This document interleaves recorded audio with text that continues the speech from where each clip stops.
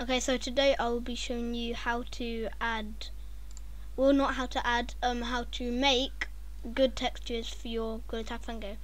Okay, so first of all you need to find an image of whatever text you want to make. So I'm just gonna choose,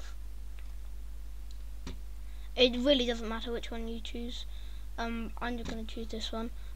So right click, save image. If it's like another file or anything like that, so click all files, then change it to JPG. Then search up Pixelate and then click on this one, should be the first one,